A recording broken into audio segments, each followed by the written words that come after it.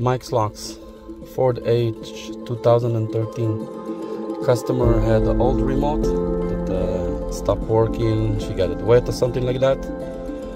She wanted another 2 remote. She contacted us. She made sure we have it in stock. We already helped her in the past. You can see that the remote work and lock and unlock. Both of the remote do the same. And I'll show you that the car can start. So I put the key in the ignition. Car starts, no problem. Everything works on the dash. If you need a key like this or a regular key to open the door in the high desert in Hesperia, Apple Valley, Victorville, please call us today to Mike's Locks at 760-766-0117. Please like and subscribe to our channel.